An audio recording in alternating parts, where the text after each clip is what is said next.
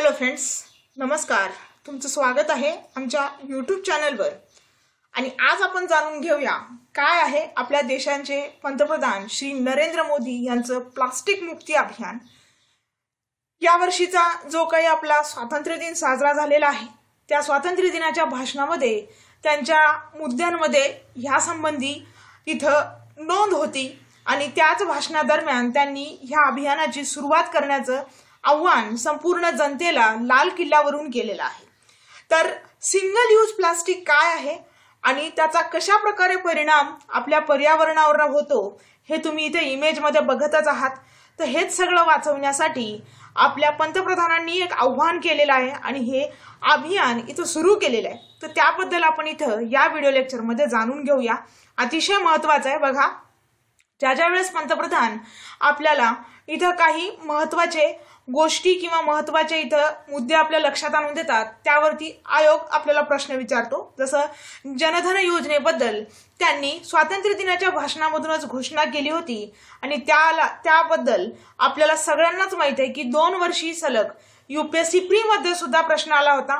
2018च्या 19च्या पेपरमध्ये सुद्धा हा प्रश्न आला होता. 18 नाही म्हणता येणार, 2019च्या. अतिशय महत्त्वाचं ठरतं हा टॉपिक. तर आपण जाणून घेऊया काय आहे प्लास्टिक मुक्ती अभियान आणि कोण कोण यामध्ये सहभागी झालेला आहे. तर बघूया आपल्या आजच्या व्हिडिओ लेक्चरचा. तुम्हाला याची PDF टेलिग्रामवर मिळेल. तसेच तुम्हाला परीक्षाचं सबस्क्रिप्शन 40% ऑफने मिळेल. तुम्ही ते करू शकता आणि नक्कीच याचा फायदा तुम्हाला बऱ्याचशा एक्झाम्समध्ये होईल. सध्याला आरोग्य सेवक आणि परिचर ह्यासाठी तुम्ही याचा वापर करू शकता. त्यानंतर टेस्ट सिरीज बद्दल संपूर्ण माहिती इथं आहे. तुम्ही कॉल करून सुद्धा विचारू शकता. याचा नक्कीच तुम्हाला सरावामध्ये उपयोग होईल. चला तर मग बघा, हे पंतप्रधानांच्या भाषणातील एक छोटासा मुद्दा आहे ज्यामध्ये त्यांनी एक अपेक्षा आपल्या समोर व्यक्त केली होती आणि ज्यामध्ये 2 ऑक्टोबरला आपण आपल्या देशाला प्लास्टिक मुक्त करू शकतो असं आपले महात्मा गांधी म्हणजेच पूज्य बापूजी यांचं स्मरण करत आपण जे काही ग्रुप्स आहेत किंवा शाळा आहेत, महाविद्यालय आहेत, यामधून एकत्र येऊन देशाला प्लास्टिक मुक्त करूया असं त्यांनी एक इच्छा आपल्या समोर व्यक्त केली होती. आणि म्हणूनच विशेषतः हा भाग त्यांच्या भाषणातीलच आहे, तो मी इथं घेण्याचा प्रयत्न केलेला आहे. जसं मी तुम्हाला आताच सांगितलं की जनधनबद्दल आपल्याला प्रश्न विचारले होते, तसंच हा अतिशय महत्त्वाचा पर्यावरणाचा टॉपिक आहे, त्यामुळं ह्यावरती प्रश्न नक्कीच येऊ शकतो. तर बघा, त्यांच्या भाषणातील हा मुद्दा आहे आणि पुढे जाऊन आपण काय आहे हे प्लास्टिक मुक्त अभियान हेही आपण बघूया. मग बघा, ज्यावेळेस आपण एखाद्या दुकानावर जातो किंवा आपण बघितलं की आपण एखाद्या सामान आणायला गेलं आणि तिथं आपण काहीच घेऊन जात नाही आणि आपण सरळ त्यांच्याकडे प्लास्टिक मागवतो किंवा प्लास्टिकची पिशवी मागवतो. आणि त्यामुळे काय होते बघा, तर आपण घरी अशा प्लास्टिकच्या पिशव्या आणतो आणि ते इतरत्र पसरतात. मग जनावरे आहेत किंवा मग पाण्यामध्ये अशा त्या पाण्याच्या जे काही नद्या आहेत, नाले आहेत त्यामध्ये तुंबतात आणि त्याचा परिणाम आपण बघतोच की जागोजागी येतात पूर किंवा मग बऱ्याचशा हानिकारक गोष्टी त्यामुळे घडत असतात. तर मग याचाच सर्वांचा विचार करून पंतप्रधानांनी इथे एक सर्व जनतेला आपल्या देशातील आव्हान केलेलं आहे आणि देशातील जनतेबरोबरच त्यांनी दुकानदारांना सुद्धा आव्हान केलेलं आहे की तुम्ही तुमच्या दुकानांसमोर नेहमीच एक फलक लावा ज्यावरती असं लिहिलेलं असेल की कृपया आमच्याकडून प्लास्टिकच्या पिशव्यांची मागणी करू नये किंवा अपेक्षा करू नये. आपण स्वतः घरून आणाव्यात कापडाच्या पिशव्या, कापडी पिशव्या किंवा इतर कुठल्याही पिशव्या ज्या सहज काय होऊ शकतील तर नष्ट होऊ शकतील. मग एकदा वापर होणाऱ्या प्लास्टिक पासून जर भारताला मुक्त करायचं असेल तर इथूनच सुरुवात करावी लागेल, कारण सहज आपण बाहेर जातो आणि प्लास्टिकची पिशवी घरी घेऊन येतो. त्यामुळं जो काही इथं आपण बघत आहोत पर्यावरणाची जी काही हानी होत आहे त्याचा अतिशय वाईट परिणाम आपल्या पर्यावरणावर होतो. आणि हा सगळा जो प्लास्टिक आहे तर बघितलं तर कुठेतरी जाऊन समुद्रांना किंवा महासागरांना मिळतो आणि तिथं जाऊन तेथील जे काही जीव असतात त्यांना त्याची हानी होते. त्यांच्या ज्या काही जाती आहेत, प्रजाती आहेत त्या नष्ट होतात.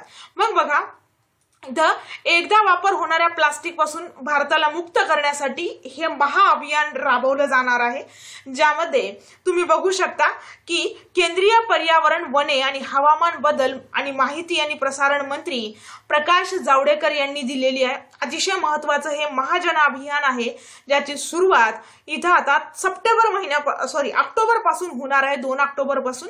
तर अतिशय महत्वाचं आहे आणि हीच गांधीजींना काय असेल तर आपली खरी भेट असेल, तर असंही सुद्धा इथं म्हणण्यात आलेलं आहे.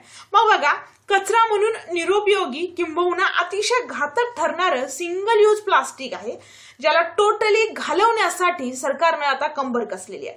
मग सुरुवात लोकांपासून करवण्यापेक्षा इथून प्रत्येक कार्यालयामधून करण्याची सुरुवात इथं पंतप्रधानांनी सांगितलेलं आहे, ज्यामध्ये तुम्ही बघू शकता की ज्या ज्या काही केंद्र सरकारच्या किंवा केंद्राने नुकताच जारी केलेल्या निर्देशानुसार मंत्रालयाच्या ज्या काही बैठकी होतात, या बैठकीमध्येच प्लास्टिकच्या बाटल्या ठेवणं पूर्णतः बंद व्हावे अशी सूचना तिथे जारी केलेली आहे. मग ज्या काही इथं बैठकी होतात त्यामध्ये तुम्ही बघू शकता की या बैठकीचा अजेंडाच प्लास्टिक मुक्ती असेल आणि 2 ऑक्टोबर पासून देशभरामध्ये अशा प्लास्टिकवर संपूर्ण कायदेशीर बंदी आणली जाईल, अशा हालचाली इथं सुरू झालेल्या आहेत. मग सिंगल यूज प्लास्टिक मुक्त बनवण्यासाठी येणारी जी गांधी जयंती आहे, या गांधी जयंतीपासूनच एक देशव्यापी लोक चळवळ इथं सुरू करण्याचं आव्हान पंतप्रधान श्री नरेंद्र मोदी यांनी यावर्षी स्वातंत्र्य दिनी लाल किल्ल्यावरून बोलताना केलं होतं. ही बाब आपल्याला लक्षात ठेवायची आहे, अतिशय महत्वाची आहे. यावरून प्रश्न येऊ शकतात आणि याची सुरुवात साधारणतः 2 ऑक्टोबर पासून होणार आहे, हे सुद्धा आपण इथं लक्षात ठेवणार आहात. त्यानंतर पुढे जाऊन बघूया, तर मग प्लास्टिक मुक्ती प्रत्यक्षात सोपी नाहीये. सर्वांनाच माहिती आहे प्लास्टिक आपल्या जीवनाशी एवढं जुळलेलं आहे की सरकारला सुद्धा या गोष्टी लवकरच जाणवलेल्या आहेत की अतिशय सोपं नाहीये हे. मग केवळ सूचना आणि आदेश देऊन या सगळ्या गोष्टी होणार नाहीत, तर कुठंतरी सरकारलाच याबद्दल ठोस आणि सक्तीचे पावलं उचलावे लागतील असं इथं ठरवलेलं आहे. आणि याचा पहिला टप्पा म्हणजे प्लास्टिकच्या पाण्याच्या बाटल्या. ठीक आहे, आपण पहिल्यांदा कुठं गावी जात असेल किंवा बाहेर जात असेल आणि तहान लागली की आपण लगेच प्लास्टिकची बॉटल घेतो, पाणी पितो आणि ती बॉटल फेकून देतो, म्हणजे ती सिंगल यूज होते प्लास्टिकची. पहिल्या टप्प्यामध्ये इथं जर बघितलं तर अशा सिंगल यूज होणाऱ्या प्लास्टिकला पहिल्यांदा रडारवर धरण्यात आलेलं आहे. मग कोणत्याही मंत्रालयाची किंवा त्या अंतर्गत येणाऱ्या कोणत्याही कार्यालयाची जरी बैठक असली तरी तिथं छोट्या मोठ्या प्लास्टिक बाटल्या समोर ठेवण्यात येतात आणि समोर ठेवल्यानंतर त्याचा वापर झाल्यानंतर त्या बाटल्या ज्या असतात त्या डस्टबिन मध्ये फेकून दिल्या जातात आणि हा प्लास्टिकचा कचरा पर्यावरणासाठी दिवसेंदिवस घातक ठरत आहे, हे आपल्याला लक्षात ठेवायचं. आणि त्यामुळेच प्लास्टिकच्या बाटल्यांऐवजी तिथं पर्यायी व्यवस्था करा असे आदेश सुद्धा मंत्रालयांना सक्तपणे बजावण्यात आलेले आहेत. म्हणजे बघा, सुरुवात आपल्या घरापासून कुठंतरी झाली पाहिजे, याचाच परिणाम इथं दिसत आहे. त्यानंतर जर पुढे बघितलं आपण तर 2 ऑक्टोबर रोजी पंतप्रधान नरेंद्र मोदी यांच्या अध्यक्षतेखाली केंद्र सरकार महात्मा गांधी यांच्या जयंतीनिमित्त देशभरात प्लास्टिक पिशव्या आणि कपासारख्या वस्तूवर बंदी घालणार आहे. आणि याचाच परिणाम म्हणून 400 पेक्षा जास्त रेल्वे स्टेशनवर आता जे मातीचे छोटे छोटे कप असतात त्यावरून चहा किंवा त्यामधून चहा घेण्याचं इथे एक आव्हान सुद्धा करण्यात आलेलं आहे. ते सुद्धा पॉइंट आपण बघणारच आहोत. तर 2022 पर्यंत एकदाच प्लास्टिक पूर्णपणे इथं काढून टाकण्यात येईल, सिंगल यूज प्लास्टिक ज्याला म्हटलं जातं. आणि इथूनच 6 प्लास्टिक वस्तूवर बंदी घालण्याची मोहीम सुद्धा सुरू करण्यात आलेली आहे. मग 6 प्लास्टिकच्या ज्यामध्ये तुम्ही बघू शकता की सिंगल यूज पाण्याच्या बाटल्या आहेत किंवा मग आपण जे थर्मोकॉलचे कप्स आहेत त्यामध्ये चहा पितो किंवा अजून काही गोष्टी असतील तर त्यांना इथं बंदी घालण्यात आलेली आहे, हे लक्षात ठेवा.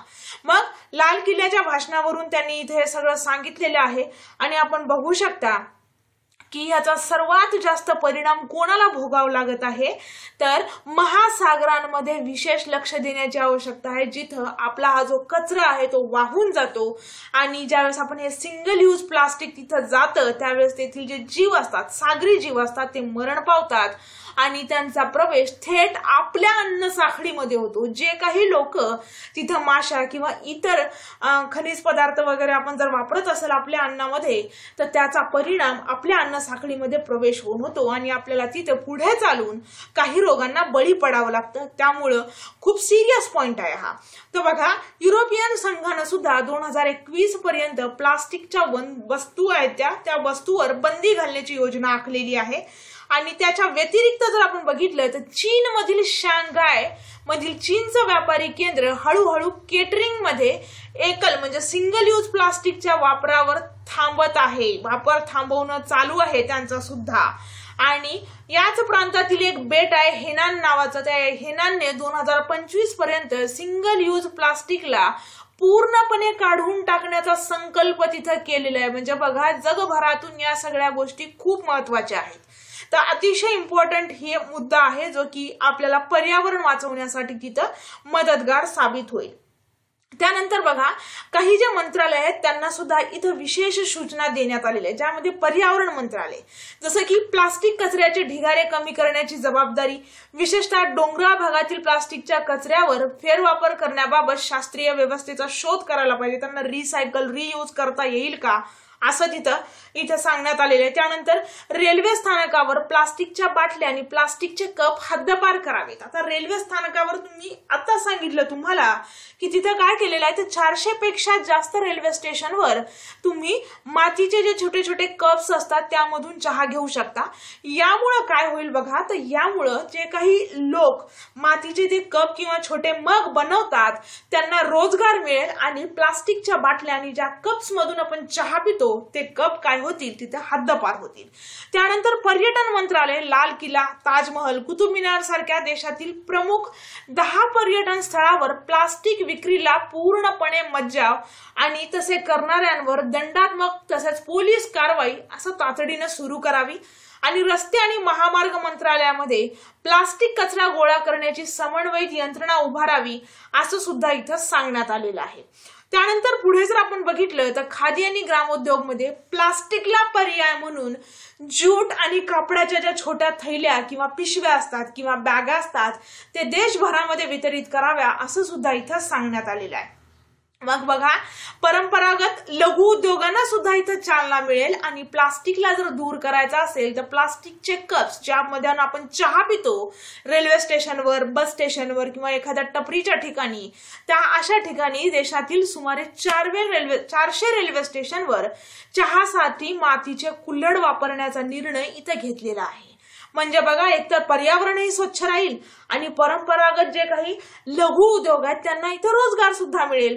हा निर्णय जो आहे तुम्हाला इथं लक्षात येईल की कोणी घेतलेला आहे तर केंद्रीय रस्ते वाहतूक, महामार्ग, जहाज बांधणी मंत्री तसेच केंद्रीय सूक्ष्म, लघु व मध्यम उद्योग मंत्री नितीन गडकरी यांनी नागपुरात ही अधिकृत माहिती दिलेली आहे. म्हणजे बघा, किती महत्वाच्या गोष्टी एकमेकांना कनेक्टेड आहेत आणि इथूनच आपण आपलं पर्यावरण एकदम स्वच्छ ठेवू शकतो.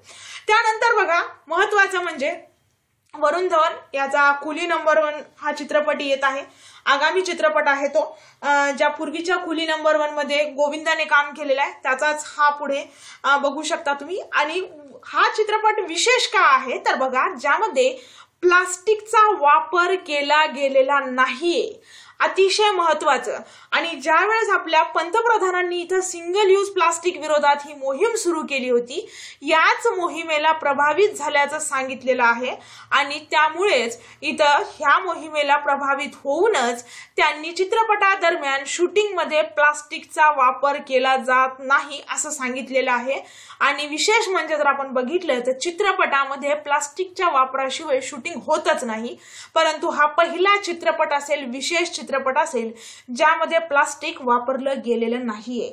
मग महाराष्ट्रात प्लास्टिक वापरण्यास अनेक महिन्यांपासून बंदी आहे, तसे इतर राज्यांमध्ये सुद्धा ही बंदी घालण्यात आलेली आहे.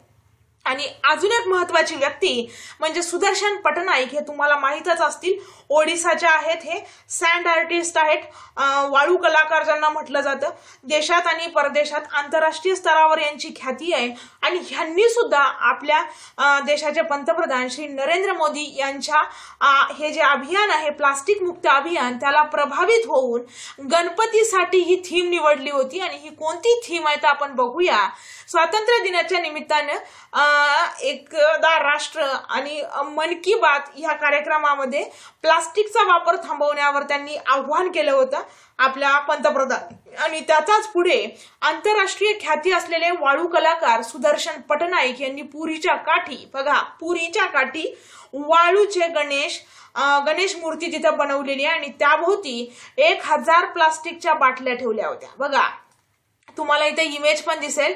ही वाळूची मूर्ती आहे आणि एका बाजूला इकडे से no to single use plastic आणि सेफ अवर एन्व्हायरमेंट असं इथं सांगण्यात आलेलं आहे, ज्यामध्ये अतिशय महत्वाचं 1000 प्लास्टिकच्या बाटल्या त्यांनी ठेवून तिथं असं सांगण्याचा प्रयत्न केलेला आहे की ह्या बाटल्या ज्या आहेत त्या नष्ट होत नाहीत आणि याचा धोका पर्यावरणाला कुठे ना कुठे होतच असतो.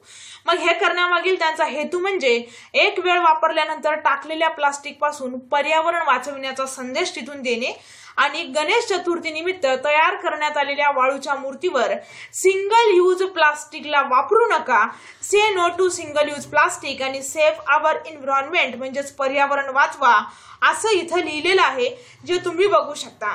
म्हणजे बघा ह्या दोन महत्वाच्या व्यक्तींनी इथूनच सुरुवात केलेली आहे. तर आता आपली वेळ आहे ते सुरुवात करण्याची. मग आज आपण जाणून घेतलेलं आहे पंतप्रधानांचं प्लास्टिक मुक्ती अभियान, जे की आपल्या परीक्षेसाठी महत्वाचं ठरतं. विशेषतः त्यांनी त्यांच्या जे काही स्वातंत्र्य दिनाचं भाषण होतं त्यामध्ये त्यांना उल्लेख आहे आणि ह्या दोन व्यक्तींनी सुद्धा याची सुरुवात केलेली आहे.